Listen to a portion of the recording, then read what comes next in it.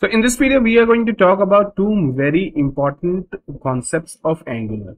So first is the services. So we are going to use services which is very much similar to component but not the same. We are going to talk about what are services, how we create them and how we use them in our Angular project. So the second most important thing which we are going to discuss is dependency injection. So what is dependency injection, how do we use it, and what is the benefit of using that? Hey everyone, this is Kamran and I'm a full stack web developer who has been working in the industry for a long time, and I'm creating this Angular video series tutorial for all the beginners and for whoever interested in Angular 13 framework. So till now we have created a basic project and we have played around modules, components, and we have passed the data from one component to another. And now we are going to look into a very important concept of Angular framework, which is services.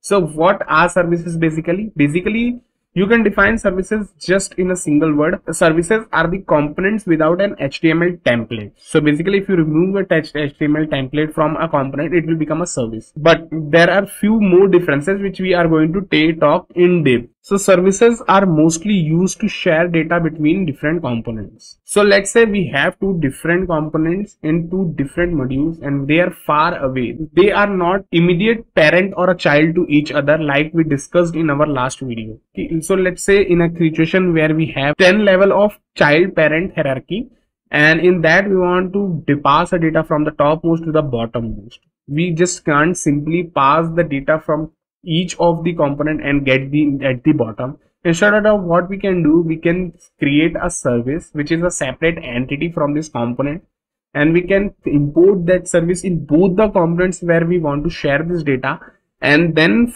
we can pass the data from that service to each of the components. See, this is the simplest solution while we deal with data sharing over the whole big Angular application. So now we will create a service and we will try to understand how we can exactly share data between two different components. So services are also created through Angular CLI. Let's try to create a new service inside our application. So the command will be similar to what we are using to generate component and modules. So instead of module and or a component, we have to write a service over here. So ng generate service and we have to pass the name of the service. So we have to say services. We are going to create a folder name as services. Inside that we are going to create a service. But remember, there is a small difference here. So when we are creating a component, we're simply passing a name of that module or a component, and for service you have to create a folder and inside that you have to create the service. So let's say for now we are going to create a data service. So I'm going to create a folder name as data, and inside that I'm going to create a data service. Now let's enter this command, and you can here see that this command creates only two files. One is this service itself and the service spec, which is the testing file for this service. Now let's look at inside this file. So in the source folder, app folder, we have this folder services, and inside that we have this data folder, and in this data folder we have this service over here. So let's now try to read these things. Right, so first of all we will get to know that it is injectable. So what exactly is injectable? So these services are loaded once when the whole application is loaded, and then this service is made injectable. That means you can inject or import this service into any component, or we may make all the services injectable because in the Angular we follow a design pattern in which all the component class request a dependency from an external source rather than creating them. Now let's try to implement what we were talking about. So we were talking about data sharing through a service. So what we are going to do, we are going to take two of our app components in which we want to share a data between them, and then we are going to use this service to share the data. Let's open two of our components in our user module. In the last video also we have used two of our components, which one was the category component and the other was our card component, right? So let's open both the components here, card components. So in the last video we shared the data between these two components directly from each other, right? So now let's assume that these components are not the direct parent and child component. Instead of that, these components are far away from each other, but we want to share the data between them, right? So how we can do that? So we are going to use this data service for that. So let's try to understand how we can do that. For that, we are going to use an observable. What exactly is observable? So observable is basically a pub-sub system where you can publish a data from one place, and this entity will hold the data and pass it to all the subscribers which will subscribe to this observable. So for that, we are going to import an observable from RxJS package. So RxJS is an Angular by default package which is used to make a reactive components. So let's now try to import that first. So we will import from RxJS, and this should be in a single inverted commas, and we are going to import behavioral subject. So this behavior subject is we are going to use as a observable in our service. So first we are going to instantiate this behavior subject. So let's do that in a private variable. So I'm going to create a new private variable data stream. This is just a name. This is not exactly a stream, right?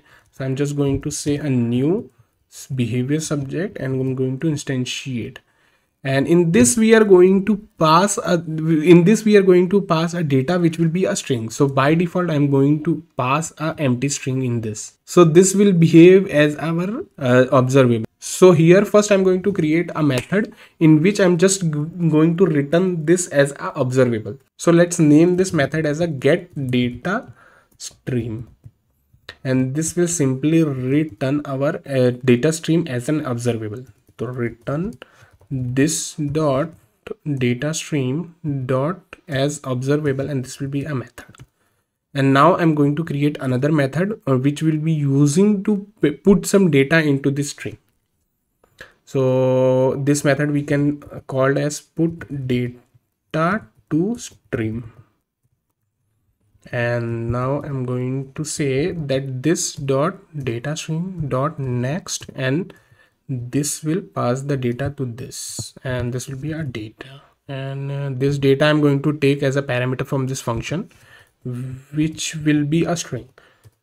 So I'm keeping these all things as a string for now. You can keep whatever you are required to keep that. You can use it as an object, array, or whatever you want to use it as. So first I'm going to subscribe to this observable, right? We are going to subscribe to this observable in the component where we want to get the data, right? So here in the card component I'm going to get the data. So import this service first. So here it will be from dot, and from this I'm going to import the data service, and this data service I'm going to inject in our constructor. So this will be a private, and this I can rename to something whatever I want.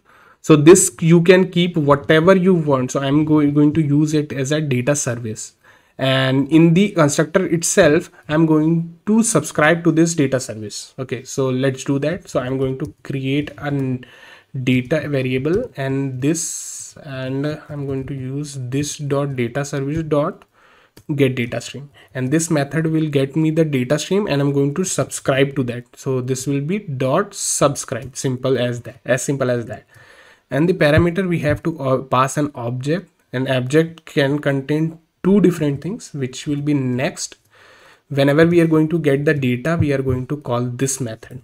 So, and this we know that we are going to get this as a string, and then we are going to call this method. And along with next, we can also get the error, right? So error will be also a function, and this error for now we can keep it as any, and then we can pass this into a function, and we are going to simply log this error in case we get some error from here.